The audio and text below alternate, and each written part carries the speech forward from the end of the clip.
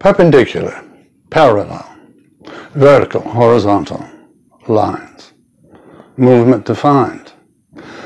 Well, I decided to try finally to learn about, to try to figure out that stuff, perpendiculars and such. For example, the other day I attempted to take my dog on a perpendicular walk, attempted. And I saw a woman walking her dog and tried to figure out the angle of that walk, but could not. Not quite. I looked at her coat. It looked like wool. That observation didn't require figuring, though, just my senses. Well, I've always liked the smell of wool, and its texture, its weight.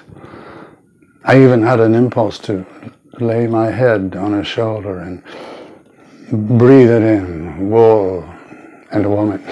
I wouldn't do that, of course, much too familiar. I haven't been in love in a long time. Maybe not since the young woman who worked at Horn and Hardart, maybe even since then. Actually, it was her day job. We all had day jobs. She was a dancer, we were all dancers. At least most of our friends were, although there were so many dance companies. Once, the front page of the Times Arts section had the headline, New York City's Dance Gridlock. Well, that's not a bad gridlock to have if you're going to have gridlock, dance gridlock. The work itself was hardly locked, though. It was unbelievably freeing. It was being very happy and being a little afraid at the same time. But it was gliding, flying, and physically demanding, and we demanded a lot of ourselves. Put our lives into it. We were in love with it, in love with one another, and I, for a time, was in love with a perfectly beautiful girl who worked at Horn and Hardart. She wore a crisp cotton uniform there that was freshly starched, and I liked that smell as well as the smell of wool. But I don't think they use much starch anymore. It's not entirely easy to say much starch, much. Oh, the color of that crisp uniform was two sharp triangles, lines defined, the stuff I'm trying to learn about. But after the day job, she smelled of linen. And I like linen. It was soft and strong, real texture in the fabric. It wrinkles nicely.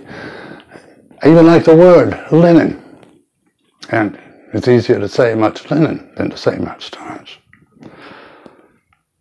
The other day it was rainy and cool, and I was mulling over, considering my new commitment to definitions. But I began to drift off into thoughts of women, of linen and starch and wool. And I attempted to dance. I haven't done that in a long time, but I did a little, just sort of moving from side to side, back to front, and not dancing strictly speaking, but still a bit happy and a little afraid at the same time, remembering gliding, flying. And to my surprise and delight, there was not too much starch in it.